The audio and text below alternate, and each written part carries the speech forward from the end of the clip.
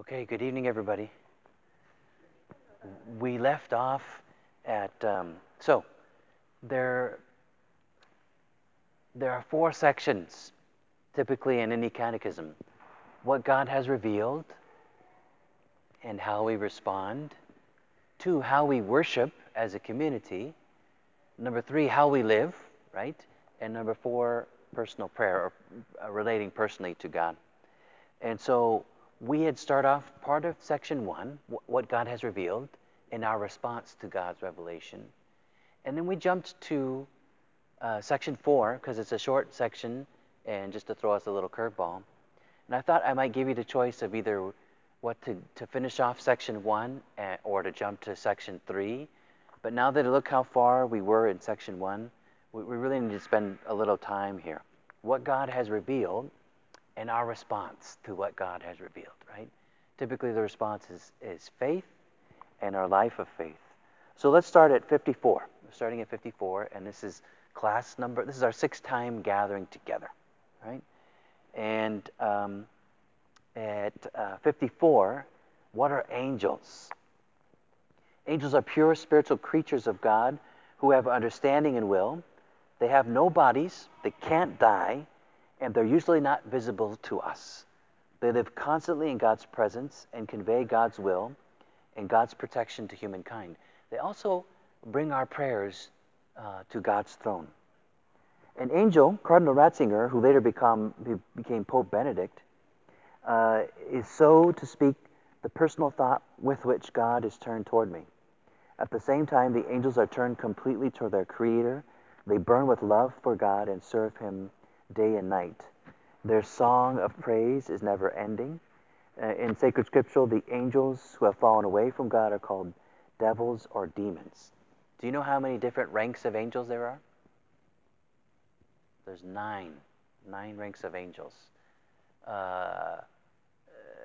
Cherubim, seraphim, principles, powers, virtues, dominations, thrones, dominions, archangels, and angels.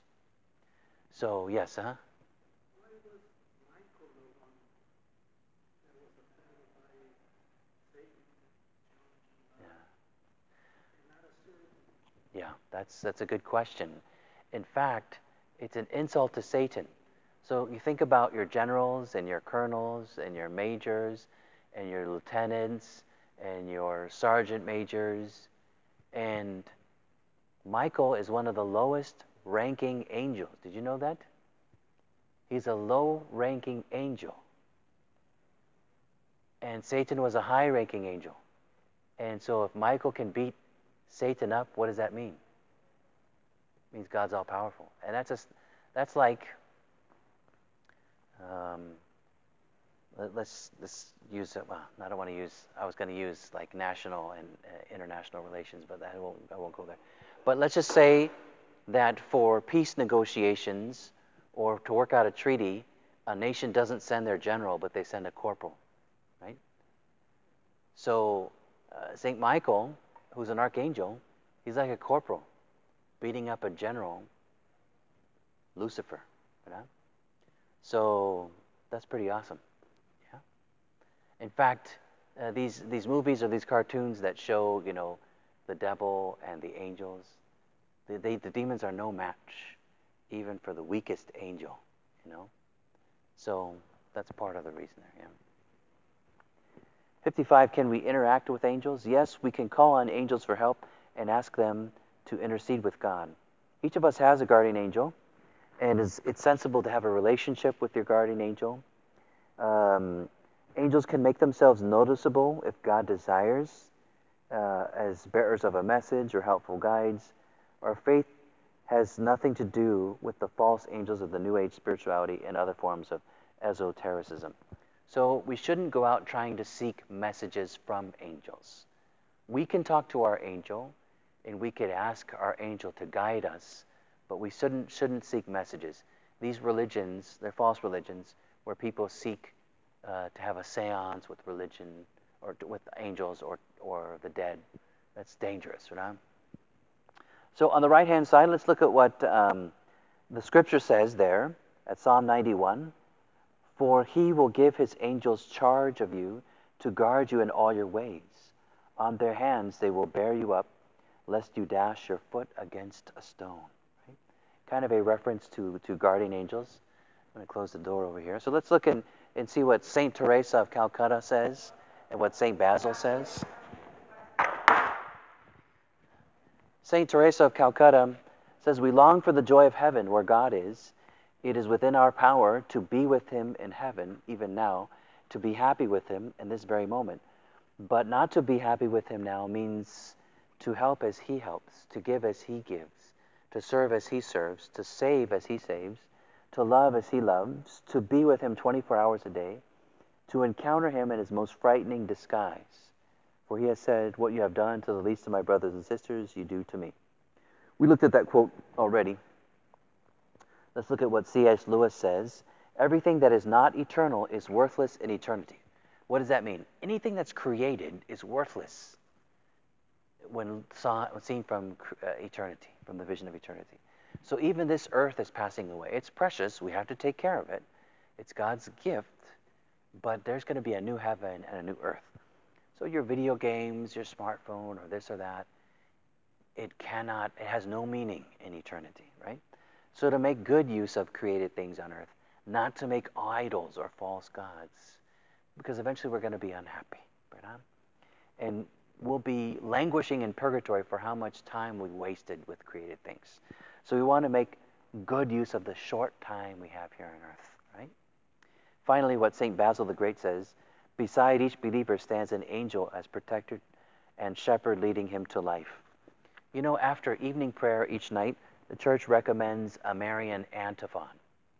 And I pray the Marian antiphon after night prayer, but not all the time, but many times I place myself under the care of the archangels, Michael, Gabriel, and Raphael, and I pray a little short prayer that I learned it as a kid. Angel of God, my guardian dear, to whom God's love entrusts me here, ever this day be at my side, to light, to rule, to guide. Amen. Right? To rule and to guard. You know, so a little poem. So I, especially sometimes I think someone's going to break into my house and beat me up or kill me. You know, so it comes in my head every now and then. So I just place myself under the guardian angel. You know. Anyways, let's turn the page. There's a scripture passage there from Psalm number 8. When I look to the heavens, the work of your fingers, the moon and the stars which you have established, what is humankind that you are mindful of him? What is this, and the Son of Man that you care for him? In other words, the fruit of humanity. Yet you have made him little less than the angels, and you have crowned him with glory and honor. Another translation says you have made humankind a little less than a god. Right? So we've been given freedom. We have this opportunity. Can we live forever? Well, our soul lives forever, right? But not by our own power, but by God's power. So, the creation of humankind. 56, does man or humankind have a special place in creation? Yes. Humankind is the summit of creation. God made humankind in his image and likeness. Humans are clearly distinguished from other living things, animals and plants. Humans are persons, which means that through understanding, he or she can make decisions and decide for or against love. Love satisfies. We were made for love by love itself. So Blaise Pascal in the upper left-hand corner says, humankind is neither angel nor beast, and unfortunately, anyone who tries to make an angel out of him makes him a beast. Do we become angels at any point of our existence? No, never. When we die to become an angel? No, we don't. So we shouldn't say, oh, God needed another angel, or, so-and-so died, Abuelita died, she's our angel. Wrong. We're going to rise. And for that reason, the angels have an esteem for us, because in heaven we're going to have bodies. This body is going to be resurrected. Your bodies are going to be resurrected. Even if we burn your body and your ashes blow away, you're still going to be resurrected, right? So that's amazing. 57, how should humankind treat animals and other fellow creatures? Humankind should honor the Creator in other creatures and treat them carefully and responsibly. Humankind, animals and plants, have the same Creator who called them into being out of love. Therefore, a love of animals is profoundly human. Although humankind is allowed to make use of and eat plants and animals, he is nevertheless not allowed to torture animals or to keep them in inhumane conditions. That contradicts the dignity of creation, just as much as exploiting the earth thoughtlessly out of greed. So that's what we believe. Other people might have us to believe something otherwise, but that's beautiful. Balance and respect for creation. Now let's see what St. Francis says there. All creatures on earth feel as we do. All creatures strive for happiness as we do. All creatures on earth love, suffer, and die as we do, and therefore they are equally with us works of the Almighty Creator, our brethren. You know what? I disagree with St. Francis here, So this is not doctrine what he says. Animals don't make choices for happiness, right? They make choices to survive and instinct, right? Do they love? No, they don't love. So if St. Francis said this, yeah, it says, all creatures on earth feel as we do. All creatures strive for happiness as we do. All creatures on earth love, suffer, and die as we do, and therefore they are equally with us works of the Almighty Creator. They're works of the Creator, but they're not equal to us. So if St. Francis really said that, he didn't study theology, right? So some things he knows, but I'm thinking, why do they put this in the YouCat? No. St. Anthony, I wonder if he put the smackdown on St. Francis, because St. Anthony was the theologian in the group. But I have problems with this. This is the first problem I've had with the YouCat so far. So doctrine we can't disagree with, right? Do we have to agree with everything that the saints say? No. They can help us to understand the faith, but man, I'm going to put a little mark here if anybody's listening at home. 58, what does it mean to say that humankind was created in God's image? Unlike inanimate objects, plants, and animals, humankind is a person endowed with the Spirit. This characteristic unites him to God more than his fellow visible creatures. Okay, this I agree with, right? This is what we believe, but you see a contradiction between what St. Francis said there, right? Dang, okay. Humankind is not a something, but a someone. Just as we say about God, that God is a person, we can say this about humankind. Humankind can think beyond his immediate horizon and measure the whole breadth of being. He can know himself with critical objectivity, work to improve himself. He can perceive others as persons, understand their dignity, and love them. Humankind alone is able to know and to love its Creator. Humankind is destined to live with God in friendship. Okay, that's right, right? Human beings can't better themselves. A dolphin can't say, you know what, I need to go to classes to become better. I need to love my fellow dolphins better. Okay, dolphins, yeah, they protect each other against sharks and stuff like that. Pero, yeah. So on the right-hand column, there's a quote from 1 John. That's the scripture. Love is of God, and the one who loves is born of God and knows God. Love looks for the greatest good of the other person. So you young people, what's the purpose of having a boyfriend or a girlfriend? It's to discern marriage. If you're not discerning marriage, have a friendship rather than a boyfriend or girlfriend. It's not so that you can have somebody to hold hands with or to chat with at night or send messages or to go to the movies with or to the dance with or to make out with. So just be careful, because the world is giving to you maybe false versions of love. This is why I don't watch James Bond movies, because it's false, totally false. Austin Powers or any of those stupid movies, right? Because it's not love, All right. So 59, why did God make humankind? God made everything for humankind. Humankind is the only creature on earth that God willed for its own sake. So St. Francis is striking out here. Everything that we're reading right now is contradicting what he says in that left-hand side. I'm going to put that in Google to see if St. Francis really said that. Man. God made us for himself and the universe for us. So our response is gratitude. Gratitude is love that has been acknowledged. Someone who is grateful turns freely to the giver of the good and enters into a new, deeper relationship with God, with that person. God wishes us to acknowledge His love and even now to live our whole life in relationship with Him. This relationship lasts forever. Dare we read what Meister Eckhart says on the right-hand side? If the only prayer you said in your life was, I thank you, that would be enough. I hope so. God is merciful. The way to be saved is through Christ Jesus. St. Francis, okay? Don't blow it here, buddy. Man is God's image and likeness in which God wants to be honored for His own sake. Okay, that's right. That's right. All right, so there's a letter to Diogenes. God loved humankind. For their sake, God created the cosmos. God subjected everything on earth to humankind, gave them the ability to speak and understand, permitted them alone to look up to heaven. He formed them after His likeness. He sent His Son to them, promised them the kingdom of heaven, and He will give it to those who love Him. Amen. Right? Very good. So, let's go to the next one. Jesus. Why is Jesus the greatest example in the world? Jesus Christ is unique because He shows us not only God's true nature, but the true ideal of man. So, what does Jesus do? He saves us from ourselves, saves us from our sins, saves us from the devil and from hell. And He's our example. He's our example and our teacher.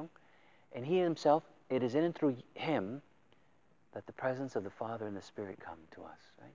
Jesus shares with us His Trinitarian inheritance. Jesus was more than an ideal man. Even seemingly ideal men are sinners. That is why no man can be the measure of humanity. Jesus, however, was without sin. We cannot know what it means to be a man and what makes man infinitely lovable in the truest sense of the word, except in Christ Jesus, who in every respect has been tempted as we are, yet without sinning. Jesus, the Son of God, is the authentic, true man. In Him we recognize how God willed man to be. God has willed humankind to live, to know, to love, to live, to serve, right? And so womanhood and manhood is best lived in and through Christ Jesus. The radicalness of our faith is that men and women are equal, right? And so if there's a pay indifference, there should be pay equality, right? Because man is not more than woman, neither is woman more than man, but equal in dignity. Difference in body, difference in soul, different vocations perhaps, and different careers. Each person is unique, unrepeatable, irreplaceable. And so let's go to what it says on the left-hand side from Colossians chapter 1, verse 15, and part of chapter 16. Jesus is the image of the invisible God, the firstborn of all creation. All things were created through Him and for Him. So imagine this.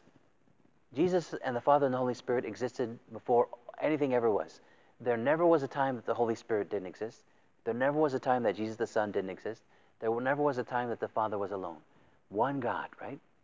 And so the Father begins to create all things through Christ Jesus in the Holy Spirit. And when God begins to create things, He sends the Spirit out to create life, to make life, making creation the wellspring of life. There's a song called God Hovering Over the Waters by Moby. He did this in like 1993 and 1994. If you want to Google it or YouTube it, God Moving Over the Waters. Oh, it's a beautiful song. It's an electronica song, so a little tidbit there. 61. In what does the equality of all humankind consist? All men and women are equal inasmuch as they have the same origin in the one created love of God. All men and women have their Savior in Jesus Christ. All men and women are destined to find their happiness and their eternal blessedness in God. Hence, all men and women are brothers and sisters. Christians should practice solidarity not only with other Christians, but with everyone, and forcefully oppose racism, sexism, and economic divisions in the one human family. Praise God. This is the good news. What other religions are promoting this? Get out there and share the good news. Receive it. Live it. So at chapter 9 of John's Gospel on the left-hand side, Ecce homo. Pilate says this to the crowd. Behold the man. After he has scourged Jesus, he shows him to the crowd. Ecce homo. All right. So what is the soul? At 62. The soul is what makes every individual person a human being. his spiritual life principle, inmost being. The soul causes the material body to be a living human body. Through his or her soul, humans are creatures who can say, I, and can stand before God as an irreplaceable individual. Okay, so receive this good news. You are unique, unrepeatable, irreplaceable, precious, and loved. Only the specific vocations, only for you. And so this is something beautiful. You have a unique soul, a beautiful soul. So the explanation there says, human beings are bodily and spiritual creatures. Human spirit is more than a function of his body and cannot be explained in terms of man's material composition.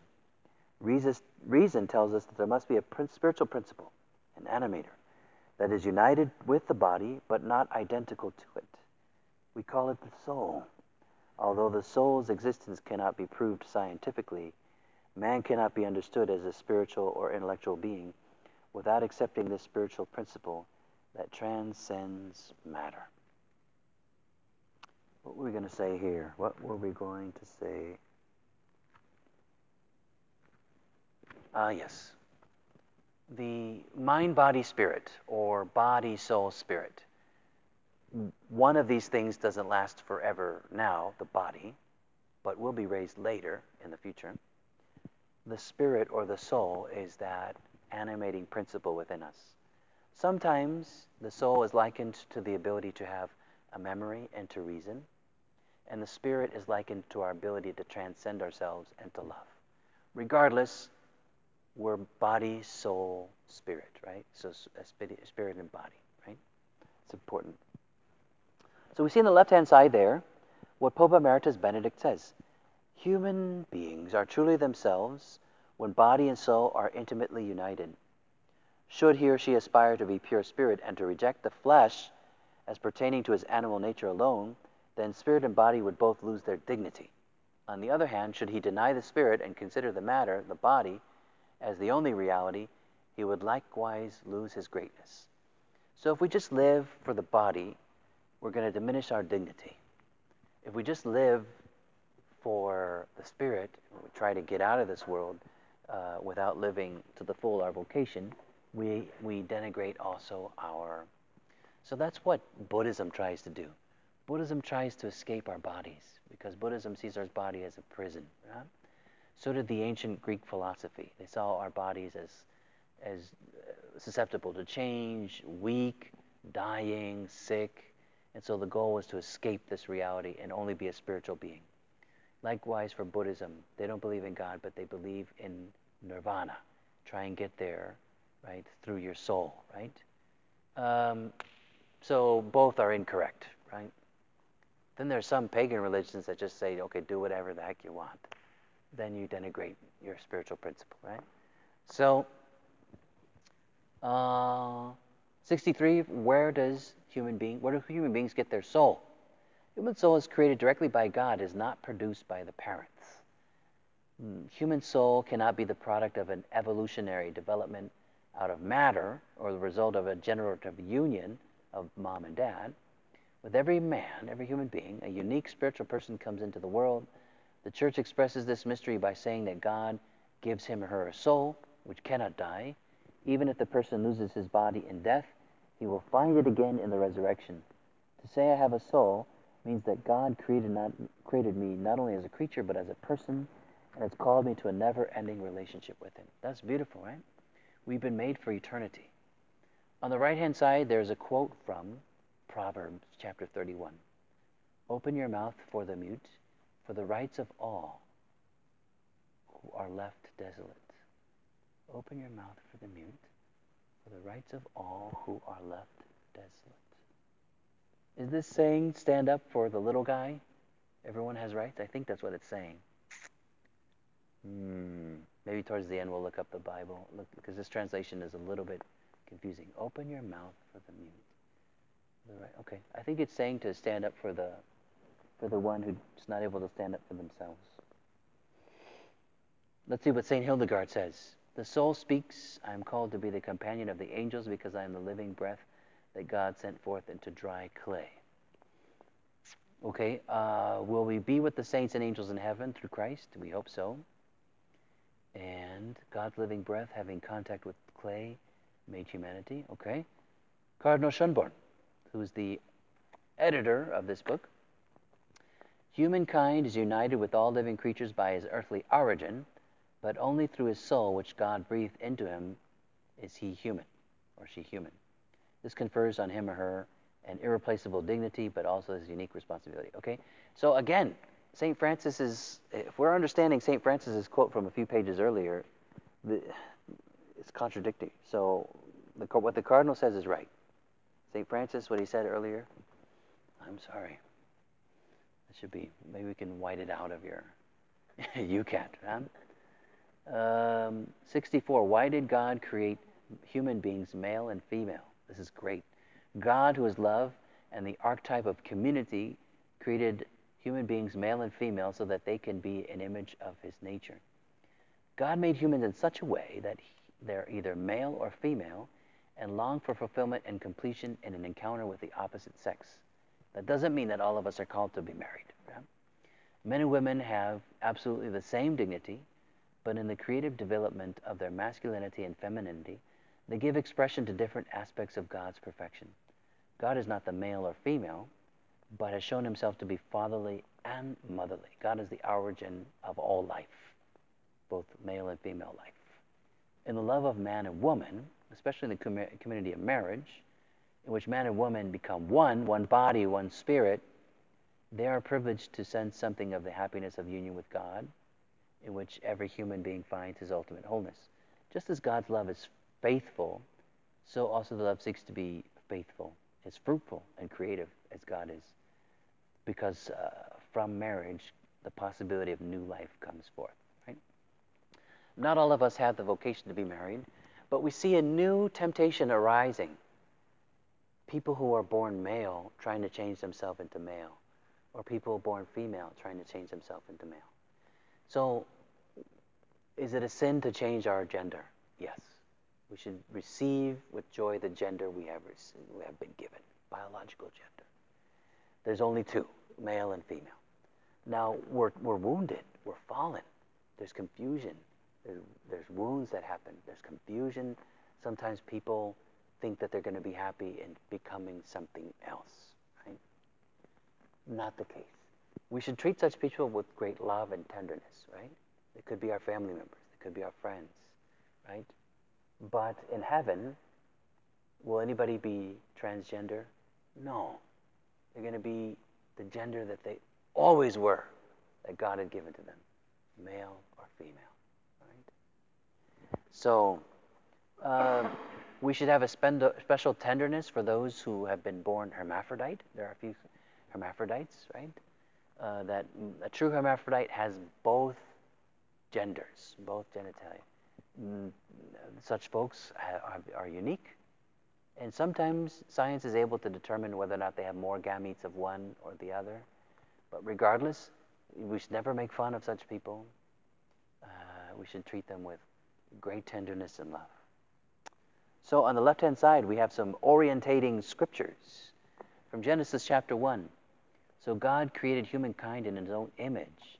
In the image of God, he created humankind. Male and female, he created them. Then in chapter 2, it is not good that the man should be alone. I will make him a helper fit for him. And so he created woman. Here we go. 65. What about people who feel they are homosexual? The church believes that in the order of creation, man and woman are designed to need each other's complementary traits and to enter into a mutual relationship so as to give life to children. That is why homosexual actions cannot be approved by the church. Christians owe all persons respect and love, however, regardless of their sexual orientation, because all people are respected and loved by God, right? So some people say, oh, the church doesn't love homosexuals or they're not welcome in church. Wrong. We have people in our worshiping communities who are attracted to people of the same sex, and they're no less in dignity than anybody else. All of us are deeply loved by God, right? Could there be such thing as marriage between two men and two women? No, that could never happen. Could there be friendships? Of course. Could there be self-living and self-sacrificing love? Of course, right? So we want to have the right vision, God's vision, which is of love and of truth. Pope St. John Paul II on the left-hand side, moreover, we read that man cannot exist alone. He can exist only as the unity of two, and therefore in relation to another human person. It is a question here of mutual relationship, man to woman and woman to man. Being a person in the image and likeness of God thus also involves existing in a relationship in relation to the other, I. This is a prelude to the definitive self-revelation of the triune God, a living unity in the communion of Father, Son, and Holy Spirit. Right? So there's, in the explanation now at 65, there is no human on earth who is not descended from a union of a man and a woman. Gametes from a man and gametes from a woman. Therefore, it is a painful experience for many homosexually oriented people that they do not feel erotically attracted to people of the opposite sex and necessarily miss out on the physical fruitfulness of the union between man and woman. Right? Nonetheless, God often leads souls along an unusual path. A lack, a loss, or a wound. If accepted and affirmed, it could become a springboard for abandoning oneself into the arms of God, the God who brings good out of everything and whose greatness can be discovered in redemption even more than in creation. So there are those called to the single life, to religious life, but all of us to self-giving and self-sacrificing love. If we live our lives in love of God and love of neighbor, it's a life of satisfaction. Right? Doesn't mean everything's going to go well. Doesn't mean there's not going to be difficulties or suffering or weakness. 66, was it part of God's plan for human beings to suffer and die? No. God does not want human beings to suffer and die. God's original plan was paradise, life forever, perfect union with God and the environment. We saw about the fall already, I think, but the explanation here. Often we sense how life ought to be, how we ought to be, but in fact we do not live in peace with ourselves. We act out of fear and uncontrolled emotions. We've lost original harmony. Sometimes we have the temptation to selfishness. In sacred scripture, the experience of this alienation is expressed in the story of the fall of Adam and Eve. Because sin crept in, Adam and Eve left paradise, they were kicked out, and the harmony they had with God was lost. The toil of work, suffering, mortality, weakness, sickness, death, temptation are signs of this loss of paradise. Concupiscence. So, as you went to Mass this past Sunday, as everybody's going, right? We heard about the fall of Adam and Eve. They put the blame on each other. They put the blame on the snake. And the Lord prophesies that a descendant of the woman is going to stomp on the head of the serpent. Yeah? There's some scripture on the right-hand side, and one of them is from Romans. Oh, the scripture there is Romans chapter 5. Where sin increased, grace all the more abounded. Beautiful. Fallen humanity. What is sin? At the core of sin is a rejection of God and the refusal to accept God's love. This is manifested in a disregard for his commandments. So we show love of God at a minimum by living the 10 Commandments. And at a maximum by living the new commandment, the Beatitudes and the works of mercy. Right? When I was hungry, you gave me. When I was thirsty, you gave me. When I was sick, you. When I was a stranger, you. When I was naked, you. When I was in prison, you. And then we add to that, of course, burying the dead. So let's look down at the explanation there. Sin is more than incorrect behavior. It's not just a psychological weakness. It's a rejection or destruction of something good. The rejection of God. In its most profound and terrible dimension, sin is separation from God and is separation from the source of life. That is why death, a consequence of sin, death is a consequence. Only through Jesus do we understand the abysmal dimension of sin. Jesus suffered God's rejection in his own flesh. He took upon himself, even though he never sinned, he took upon himself all the sins, all the consequences of sin, depression and sadness, so that it would not strike us. The term that we use for this is redemption. Jesus bought us back for God. Let's look at the quotes on the right-hand side. St. John Chrysostom, we have lost paradise but received heaven, and therefore the gain is greater than the loss. St. Augustine, O God, to turn away from you is to fall. To turn to you is to stand up. To remain in you is to have a sure support.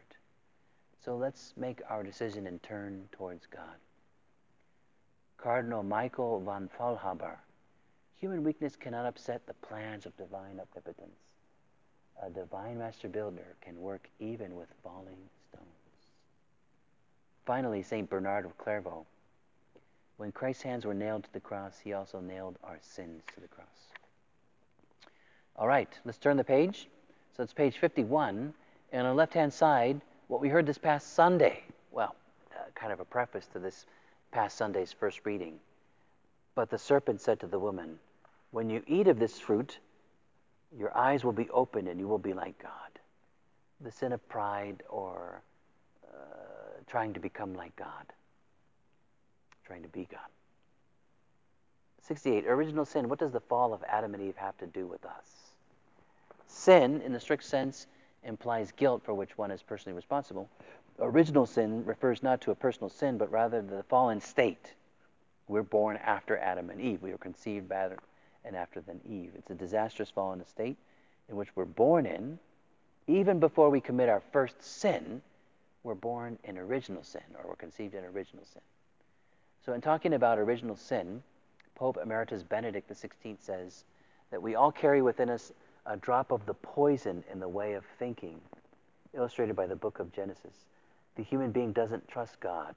Tempted by the serpent, he harbors suspicion that God is a rival who curtails our freedom, and that we will be fully human only when we have cast God aside. Human being does not want to receive his existence and the fullness of his life from God, and in doing so, he trusts in deceit rather than in truth, and thereby sinks with his life into emptiness, into death. I use this quote almost every Immaculate Conception. You see that he spoke that his first year as Pope is Immaculate Conception. He likens original sin to that distrust that we have of God. God wants to control my life, wants me to be a puppet, wants my life to be boring, wants my anxiety to be lame. That's the devil. That's the poison of the devil. If we have that attitude, then we can know that Satan's temptations are rocking around in our head. What is truly of God is life on fire, right? Living life to the full, joy to the full, trusting in God, living the great adventure in and through God, right? So sometimes, I don't know if you young people have fallen into the trap, God is boring. He just wants rules and this and that. When actually the adults, including myself, we can tell you it's quite the opposite. God is amazing. Only things that God can think of. Yeah, God is amazing. I got called to the hospital in the middle of the night last week, and a lady was dying, and so they said she only has a few hours left to live. And so she received the last sacraments, and people were coming there to pray with her. And after Mass tonight, I thought, maybe La Señora murió. I thought she died.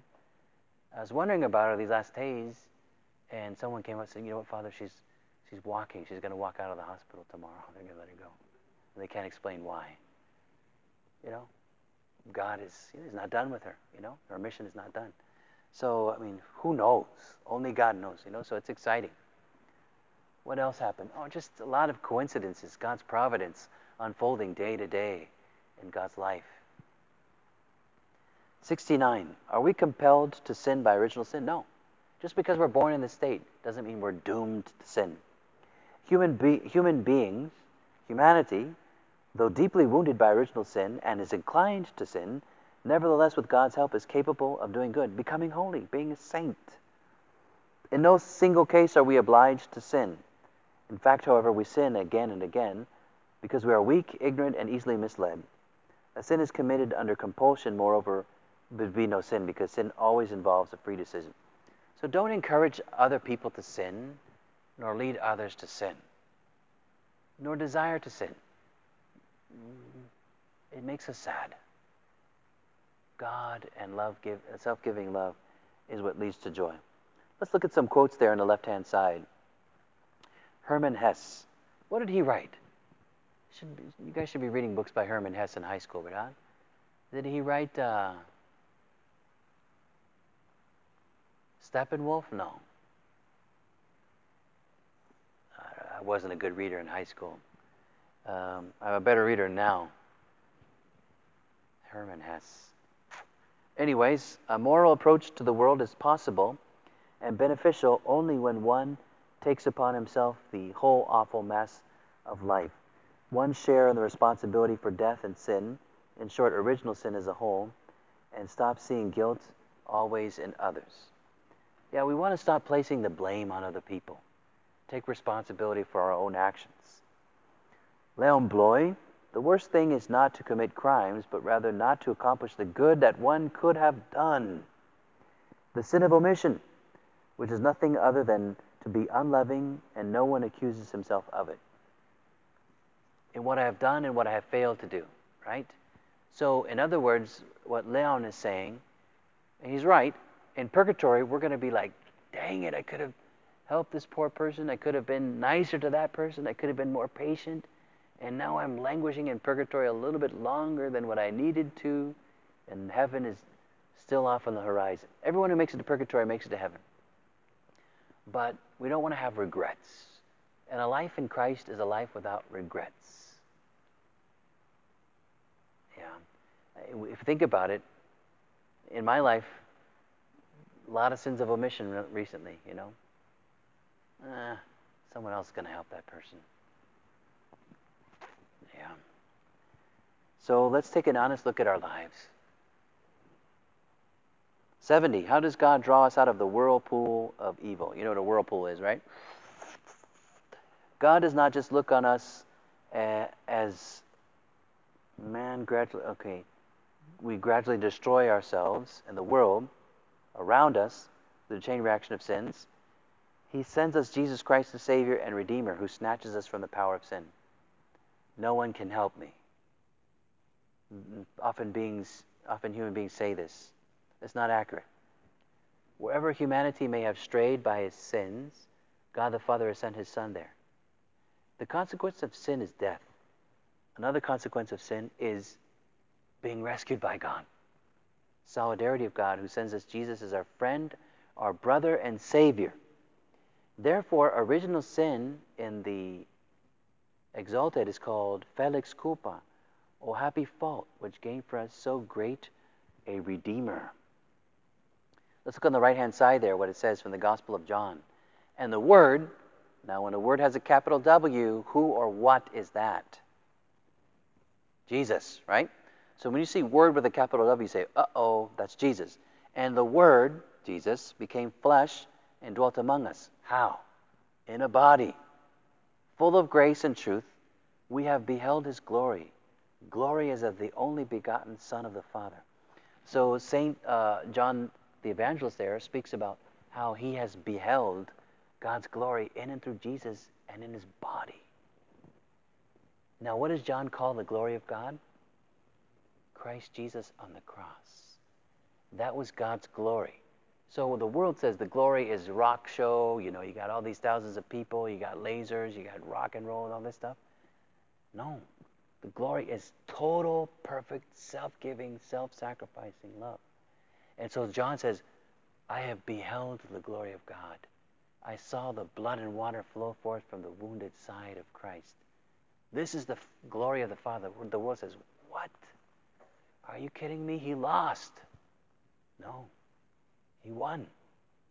And everyone who lives their life in and through Christ is going to win and see greater glory than any rock show or any concert here on earth, right? I like going to concerts. I like rock shows. But it can't compare to Mass. If I had a chance between rock show and Mass, I'd choose Mass every time. But if I'm going to go to a rock show, I go to Mass first, right? Because that's the best thing that could ever happen to me in that day. Rock show, okay. Can it save us? No. You know? All right, so now this part deals with Jesus Christ, right? So we've been speaking about God the Father, God the Creator, and now we speak about Jesus Christ. 71. Why are the reports about Jesus called the gospel, the good news? Without the Gospels, how many of them are there? 4, we would not know that God sends us his Son out of his infinite love, despite our sins, to find our way back to the fellowship with God. The reports about the life, death, and resurrection of Jesus are the best news that could ever be proclaimed throughout the whole of human history. Jesus, the Jew who was born in Bethlehem, city of David, who lived in Nazareth, is the Son of the living God. He truly took our human nature to himself. He was sent by the Father so that all men and women might be saved and come to the knowledge of truth. That's the good news. So, Sue says, why are you a Catholic?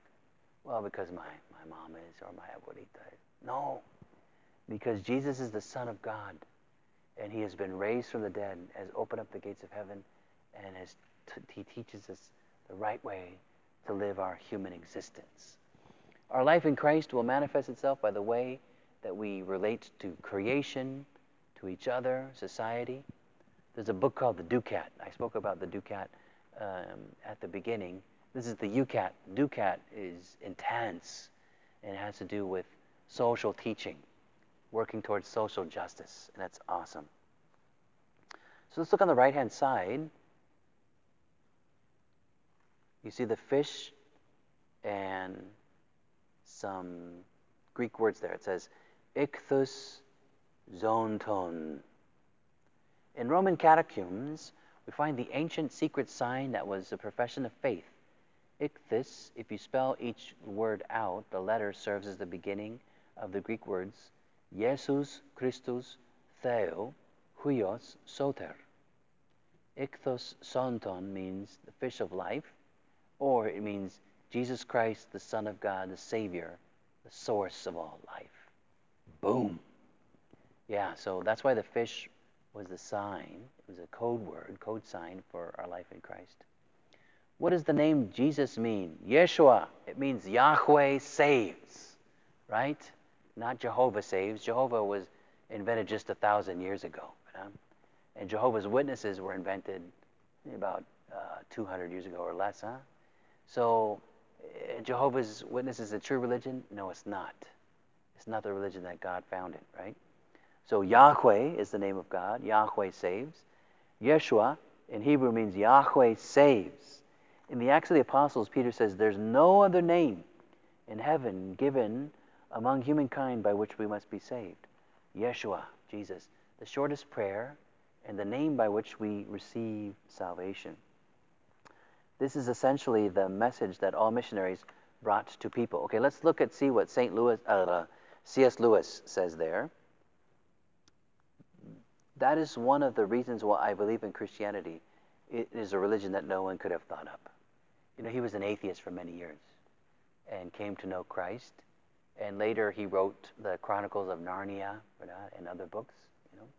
So if you've ever read those books, you know, he's a deeply, deeply, deeply smart follower of Christ Jesus. Huh? He has other books. He writes on philosophy. He writes other fiction and writes on theology, right? Okay, 73. Why is Jesus called Christ? Christ means anointed or Messiah. The brief formula, Jesus is the Christ, expresses the core of the Christian faith. Jesus, the simple carpenter's son from Nazareth, is the long-awaited Messiah and Savior. Both the Greek word Christos and the Hebrew word Messiah mean the anointed one. In Israel, kings and priests and prophets were anointed. The apostles learned that Jesus was anointed with the Holy Spirit. We are called Christians after Christ as an expression of our exalted vocation. When you're baptized, after your baptism, sacred chrism is poured on your head, and it's supposed to shine and smell good. Why? Because you're a follower of the Anointed One.